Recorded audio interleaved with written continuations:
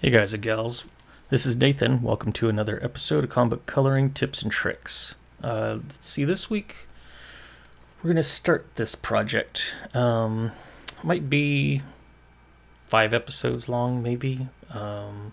Maybe 4, might be 6. I'm not quite sure. I guess we'll just kind of see as it goes along.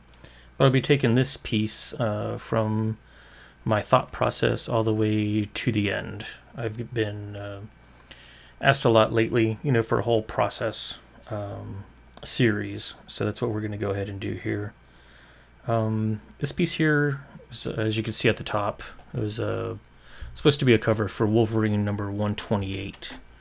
And I don't believe it was ever used. Let's see, the artwork by Stephen Platt and inks by Matt Banning. And yeah, so I've been looking at this piece for a little bit here, trying to decide what I want to do with it. And these kinds of covers or pinups are always kind of tricky. Have kind of like a montage, and there's you kind of lose the focus. I mean, where the inks are, I got the inks up here. Let me get a red new layer so I can kind of draw on this. So we got the blacks up here, over here, and then we just kind of follow the blacks here, down here, to Madam Hydra. And it goes along this way. You got some dark blacks, spotted throughout here as well. So our kind of continues, and then up, here, and then Shadowcat's hair and stuff. So we're just kind of following it. But the problem is that there's like these dark blacks here, on Wolverine, so, and then over here as well. And over here, in her hair here. So what kind of ends up happening is that it kind of really flattens out the piece. Even though, it's a great looking piece, but, it's kind of hard to tell what's going on. Let me see, let me open up my navigator window. Your Photoshop menu bar, just go to Window and then Navigator, and that'll pop up. Let me get it smaller than that. This way here I could just look at it, like a small little thumbnail without having to step away from my computer or, move back and forth, zoom in and out. That way I can tell what's going on. But you can tell, it's kind of, especially like down here in the bottom part, it's really just a kind of jumbled mess. So we're going to help that along, using color, break out and show the viewer what the focus is going to be. So, this is a Wolverine cover. So I think our focus, really should be on this, this part here, Wolverine's hands, and then this part. So all of this, is where we need to make the reader's eyes look first. It should be the first read. Then afterwards, they can get all the side info, all the other background characters. We're not saying that they're unimportant, but they're just not as important as Wolverine. It is his book. Just put this underneath here. Let's see. Actually, you know what? Let's go ahead and clear all that. And let's just do some sketching. If I had extra ink in my printer, what I might do is print out a couple different copies of this and just use, some markers or maybe some watercolors or even colored pencils and just do some, some color sketches to try and decide, exactly what I want to do. Let's see. Let's see if we go with the yellow background here.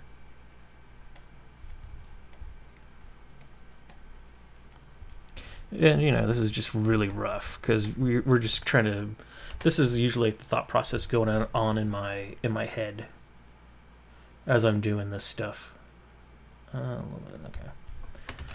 It's just really cramped on my screen, but I want to make sure you get. Usually, I'd have my navigator on the other monitor, As you know, that way there you guys can see, you know, what I have going on the other palettes. It's just a little bit cramped for me, but I'll make do. You guys are worth it. Let's see.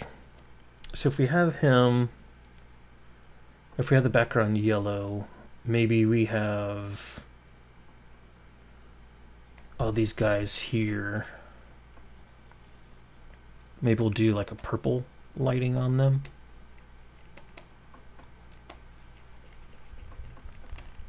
That way they'll be pushed back.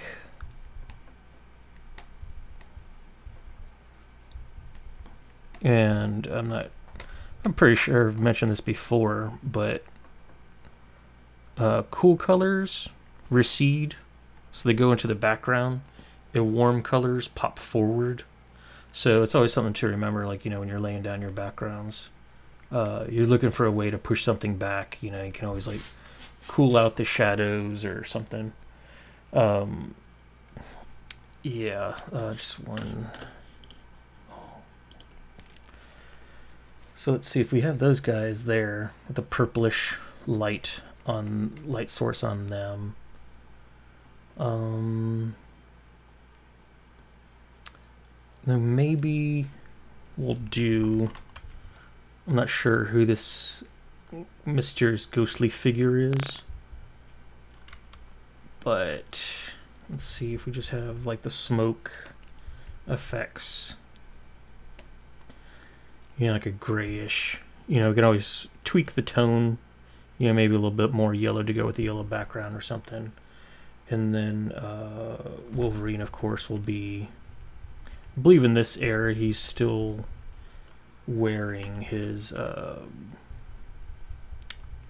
brown and orange suit. So let's go ahead and block that in as well.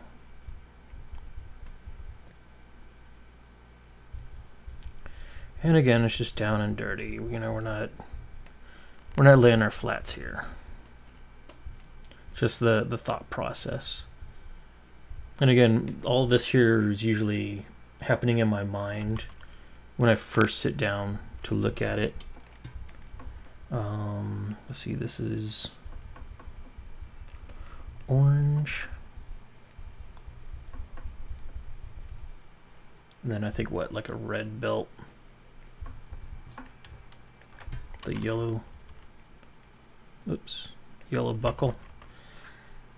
So you can see up here in the thumbnail, you know, that's already getting, he's already getting pulled out from that, from the whole mess back there. The tough part, I think, because we have these Hydra guys, right? And they're green and gold. Where's a nice goldish color, right? And then, you know, some skin tone, whatever. But then they're also down there with a bunch of guys from the hand. So what we don't want is for this all of a sudden to start looking like Christmas down here. But again, like, I don't think these guys are, I mean, of course they're going to be important to the story, but they're not going to be the focus of the cover. I think it should still be Wolverine. So I think what we could do, open up a new layer. And again, this is all, you know, my thought process going on. Let me see, soft brush. Let me see, quick mask.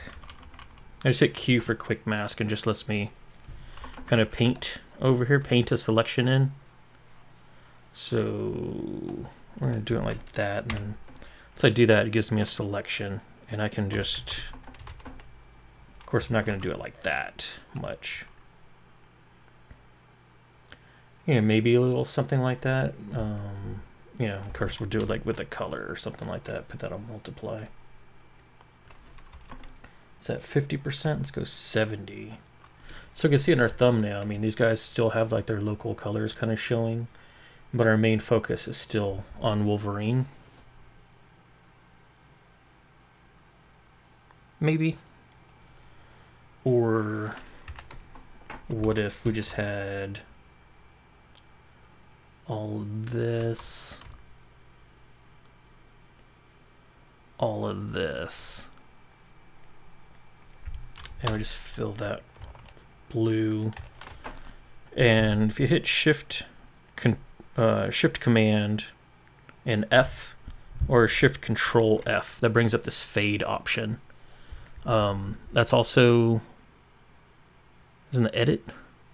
Yeah, fade, and it says fade fill because sorry to any fills out there. That was a bad joke. Sorry. Wow, that was really bad. But the fill was the last thing I did. I filled this with blue. So that'll be like the last thing. So if you do like a gradient, it'll say fade gradient.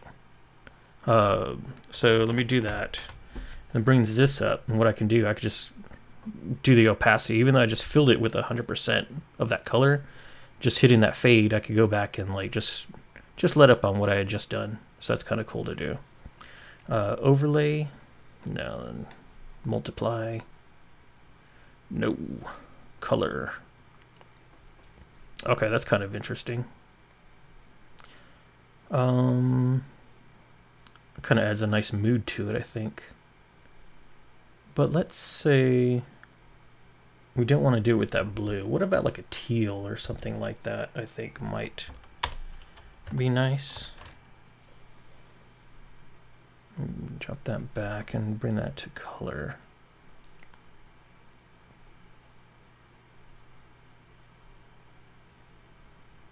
Oh, you know what? Because I already had that fill go. I was like, why? This isn't looking so great. All right. Color. We'll drop that back. I don't know. Again, this is, just messing around, trying out different things. So let's go ahead and take a look. Of course, I already have the flats done for this just in the interest of time. And there's some other stuff I wanted to show you. So say like we have our colors down. And again, these are just flats. This is no way like the finished color scheme that we're going to use or anything like that. I do have this middle part selected. That's going to be our focus. What we can do just to get a better idea of not only just using the colors, but then let's go ahead and use like some hue saturation. We're going to hit this little button down here on our layers palette, the half and half circle, the yin yang, I guess. And we'll just pull up a hue saturation adjustment layer. That's going to be on top of everything, including the line art. And just going to drag the saturation all the way down. And again, it's going to give us a good idea of like our values. So you can see like down here on the bottom, it's just a huge clumping mess. And these guys here, these Hydra guys just really get lost in the shuffle as well. So we'll have to watch out for that. Let's see first.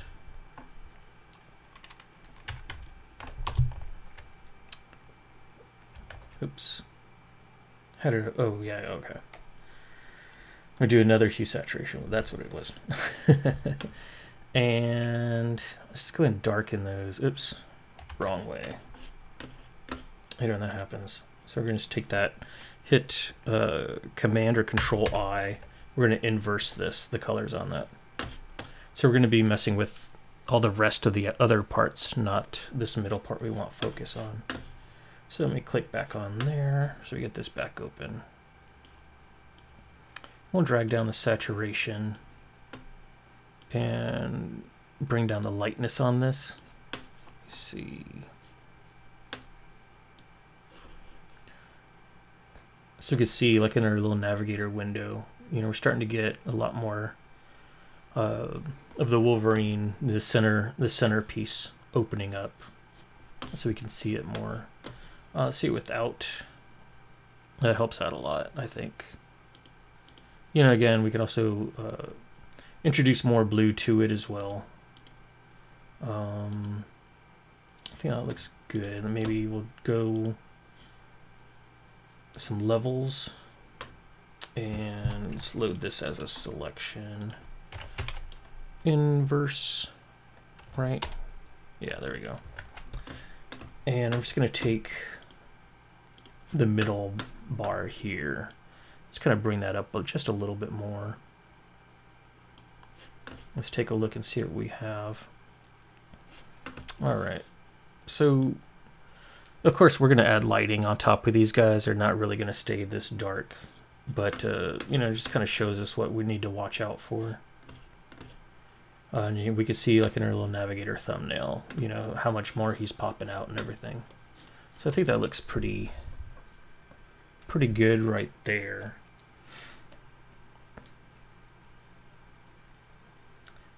And that might, again, that might be too much. So I'll just go ahead and bring that down, maybe 80%, 70%.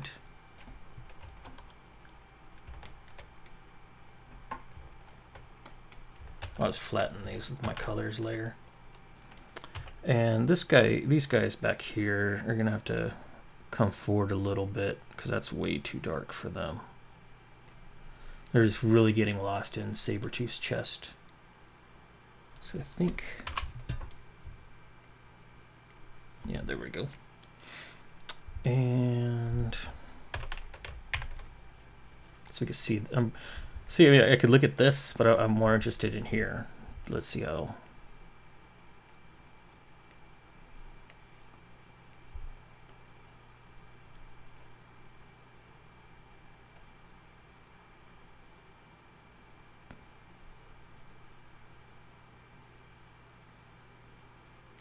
I think that looks pretty good. Let's bring out Madam Hydra up a little bit more as well.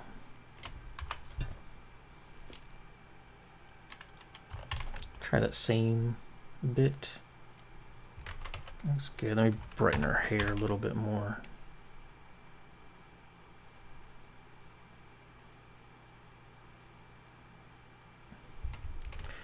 Let me desaturate it a little bit. That way there we're getting some contrast in between here and her outfit. All right. Now, I just loaded up my selection again by holding Command or Control on a PC.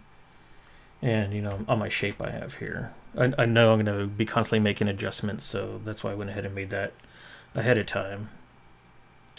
Let's see what we can do. Let's go ahead and do a color balance adjustment layer. Oops. And again, I brought up the wrong. Okay. And let's go blue.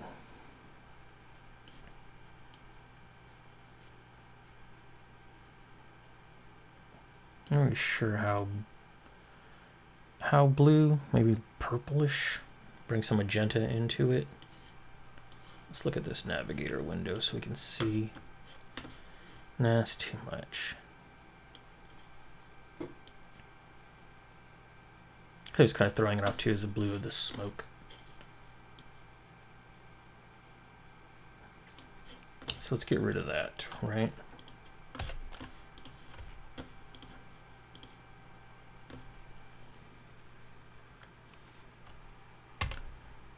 Just hitting quick mask and making sure I could see, you know, where my selection is, make sure I have everything selected before I adjust it. So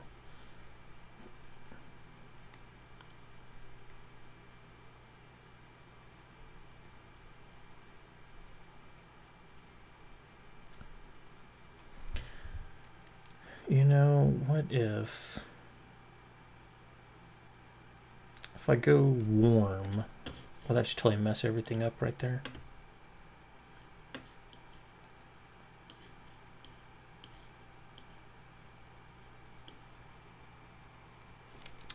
Yeah, I'm looking at this.